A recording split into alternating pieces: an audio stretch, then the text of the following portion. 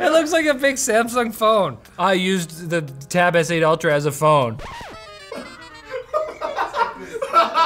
Jono, what is this? This isn't even the tablet box. I'm unboxing the Galaxy Tab S8 Ultra and you gave me the box for the case. The case is so cool that you have to check it out. I'm having trouble controlling my emotions. So the Galaxy Tab S8 Ultra, I think it's kind of Samsung's attempt at making like an iPad Pro type of thing. iPads have been really great recently, in my opinion, but Android tablets have sucked for quite a while. Like when's the last time someone showed you an Android tablet and you're like, wow, I would want to purchase that. Almost never. This is already open. Like I don't even have to open the box. It's just like loose. It's like, We don't have standards. dude, I wouldn't let this happen on TechLinked. It's Razzle Clock. Oh my God, it's the connection. I would let everything else happen. Wow, that is a big boy. 14.6 inch screen. That's like a MacBook size. Apple's out here trying to tell you to use an iPad as your computer. Meanwhile, Samsung is like, we just literally took the screen off of one of our laptops and made it a tablet. Ugh. Yo, what is the aspect ratio on this too? It's like, is it 16:9? I'm gonna clean the screen with the banana. It's not just for scale. So let's look at the exterior real quick because that's what John always wants me to do. This is kind of like a matte metallic finish on the back. We got the sort of an iPad-like rounded square edge corner thing going on here. You got that, Andy? Can I show that to you? So that's interesting to see Samsung not really emulate their own phone design so much as they're emulating Apple's current iPhone and iPad design with this like square edge thing going on. Although it seems to me like maybe they're improving. Look at this thing, it's huge. Although this is the Tab S8 Ultra, right? Yeah. There's the Tab S8 Plus, which is 12.4 inches, and then the Tab S8 Non-Plus, Non-Ultra, the lowest end, which is 11 inches. So those are kind of more normal tablet sizes, but I like how big this is. On this side, we got a power button, looks like, and a volume rocker, probably a microphone, SIM card slot, because this is a, what? SD card? Okay, we've confirmed it's a micro SD card slot and not a SIM card slot. No data on this thing, that's too bad. iPads can have data, Samsung. On the bottom or the side or whatever, I mean, it's the tablets are confusing. There's 2 speakers over here and I guess 2 speakers on the other side. There's 4 full speakers in this one, just like the iPad Pro. A USB-C port, which we have determined is a USB 3.2 Gen 1. What they probably mean to put is USB 3.2 Gen 1 X1, that's 5 gigabits per second. It's not the 10 gigabits one, I'm pretty sure. Hey USB, figure out your shit. Like it's not irritating to me until I actually have to deal with it again. And then I forget about it. I'm like, oh yeah, USB, that's kind of dumb. And then I have to like find out how fast the USB port is. And I'm like, God damn it, this is stupid. On the bottom, we got what looks like Samsung's version of a smart connector for like accessories and stuff. And on the back, we got these antenna lines. Why do you need antenna lines like that if you don't have network connectivity? Wi-Fi 6E. Oh, the fancy Wi-Fis are here. So the Tab S8 Ultra is Wi-Fi 6E only, or Wi-Fi only.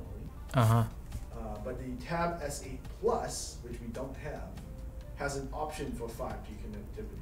So the top end model cannot have 5G, but if you downgrade to the mid-tier option, then you can upgrade the mid-tier option to a 5G model. Apparently. Why don't they, wait, what's the processor in this? It's a Snapdragon 8 Gen 1. Why don't they all have 5G by default? They should support, I mean, obviously, like, they have to put in the actual, like, antenna and stuff, but like, come on, you got the antennas right here. I'm upset. There's a magnetic attachment for the S Pen, which is pretty cool, that it like goes right on the tablet, although, I guess that's nice if you're like carrying it around the office or something and you just need to like quickly do that. But if you're putting that in your bag, that's coming off. Okay, let's turn this sucker on. But before that, a word from our sponsor, Vessi. Vessi footwear is known for being lightweight, easy to pack, comfortable, and most importantly, water resistant with its Dymatex technology. Their everyday move lineup is made to keep up with your active lifestyle with its added support of the midsole and better breathability. It also has a pull tab to take them off and put them on with ease, and it's made creature-free so you can take each step in them guilt-free. Trust me, you're gonna wanna wear these creatures everywhere. So keep your feet dry and save $25 with offer code SHORTCIRCUIT at vessi.com/shortcircuit. Ooh, look at that. Is that moving? Does it have tap? Double tap to wake. For some reason, like, I just expect that to be on every device, but some people are like, not every device is a tablet. It's like, it should. So the most important thing with the tablet probably is like the image, right? Let's go straight to that then. Let's go straight to YouTube or something. See, this is funny.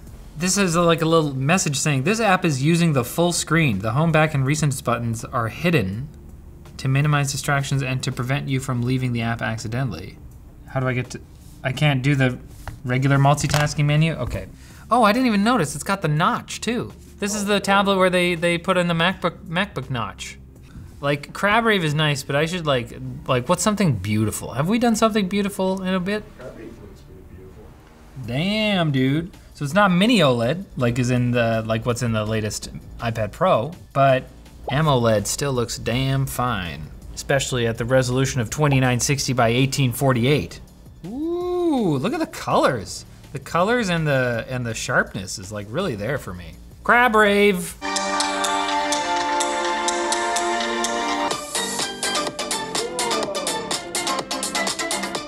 That's grimy, dude.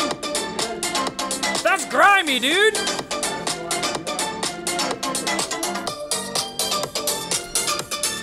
Maybe pause the.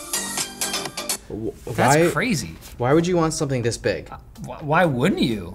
I came over here because I could hear it. It sounded like you were playing something on the TV. Yeah, dude. From the speakers over in the other set. These are pretty good for like a tablet speakers. Yeah, and it's so thin. So, in conclusion, the speakers are freaking sick for a tablet. Holy crap, I like felt the bass on them. So there's 4 of them and they were tuned by AKG. So apparently this display, 120 hertz, HDR 10 plus. As for performance, I mean like, so this is still an Android tablet. Now the Apple has really made a case recently for turning their iPad from like changing it from a mobile device into like a fun and work device.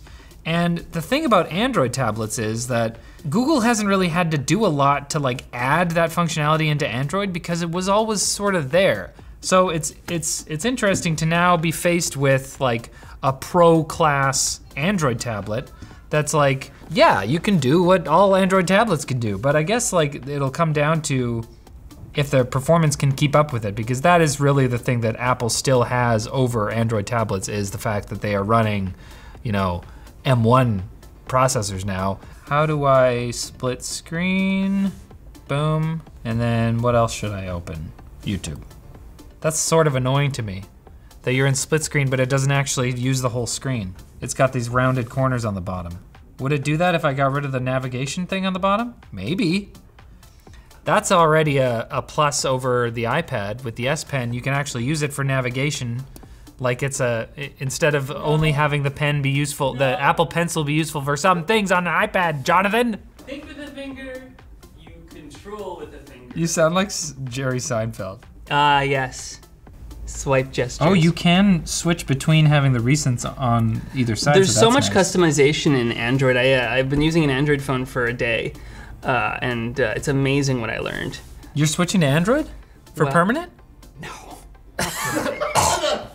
No way. Well, I will be switching to Android to try it out, to then understand why Apple is superior. Yeah, sure, dude. I'm the person who thinks the iPad Pro 12.9 is too big. Oh, really? Yeah. I made the opposite argument. I like that there is this option, because if there are people who want to use a tablet as their like main device, then this is a great option.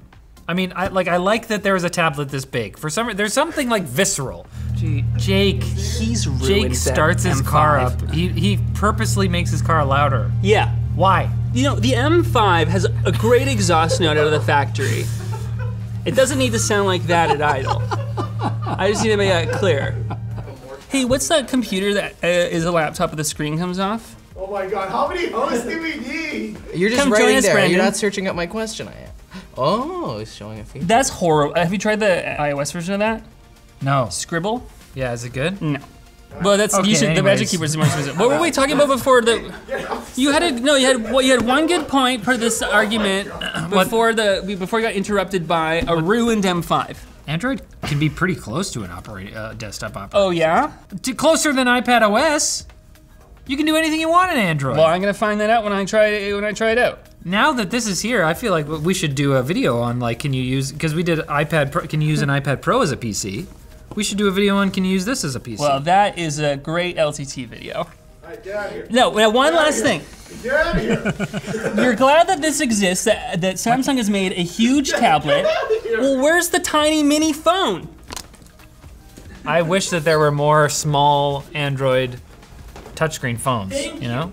Thank you, I'm out. On the topic of using a tablet as a desktop operating system, this thing, like the S8, the S8 Plus, and the S8 Ultra all come with 8 gigs of RAM and 128 and 256 gig storage options. But the S8 Ultra, you can also up the RAM to 12 gigs and 16 gigs as well. And then there's also a 512 gig storage option. So like you can spec this thing out like a crazy amount, although it starts, just the 8 gig and 128 gig config starts at 1100, is that what you said? For the most part, I want companies to keep making these so that they can exist as sort of like a demo of what the technology is capable of. I haven't really tested the performance in any like meaningful way. Although one thing I will say right away, oh no, okay. I thought that it didn't preserve your split screen instance, but it does, because iPad OS does that as well. There's an 11,200 milliamp hour battery. Do we know how long Samsung thinks that's supposed to last? Go for hours. Go for hours. I mean, it's been on for how long? It's at 80%. I didn't see what it was at the beginning. Editor, you will know. Start scanning with the center of your finger. Oh, it's down here. This is a good position to have this in, because I guess if you are using the tablet like that, that sort of makes sense. But most of the time you're gonna be using it like this, so it's right where your finger is, or your thumb is.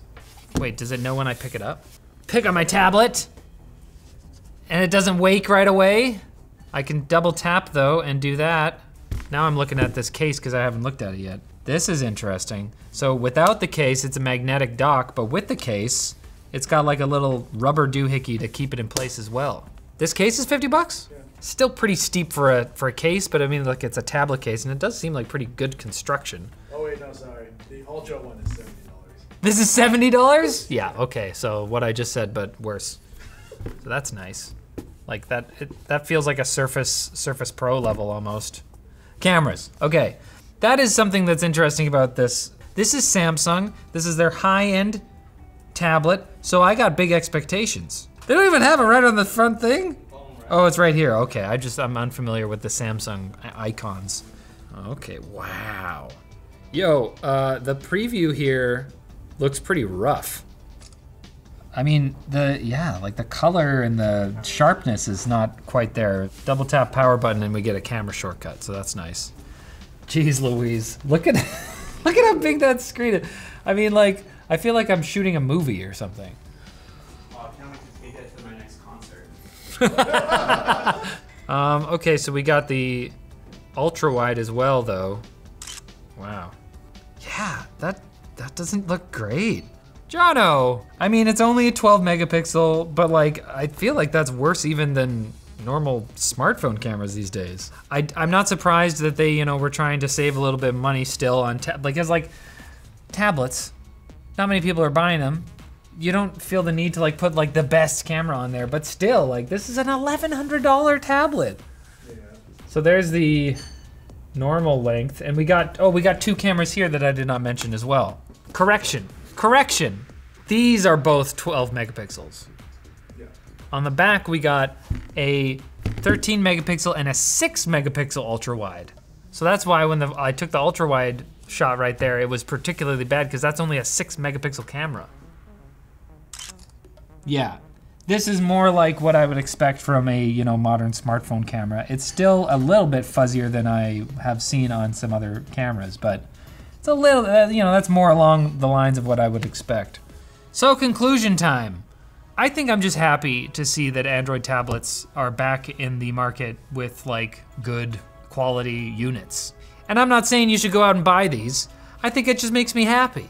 Because like iPads have dominated. Anytime people have talked about tablets, you're talking about iPads, unless you're like my father-in-law, who refuses to buy new technology and will only shop on eBay or Craigslist for like used stuff. And he's like, I bought this new tablet for $20. I'm like, but maybe that's all you need. And so that's fair. But for people who are looking for a little bit more out of their Android tablets, this is nice to see. Your father-in-law has 3 iPads? Yeah, so then there's other types of people who just like buy a ton of iPads because they think that that's the only tablet you can get. More Android tablets are good in my book, even if this one is probably overpriced. Although I don't even know, it's $1,100. That's what the flagship phones are these days, and this is like a 15-inch thing. It's probably not overpriced for what it is, honestly. For $1,100, all I really want is the option to have 5. That's true, but then it would be more expensive. The S8 Plus is $900, and it's got the 12.4-inch screen. The S8 is $700, and it's got the 11-inch screen.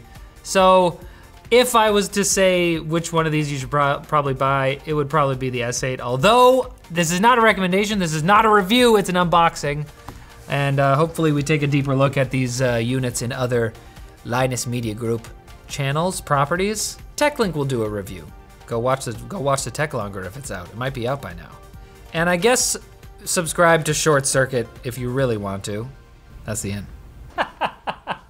He's pontificating. The iPad's for the finger.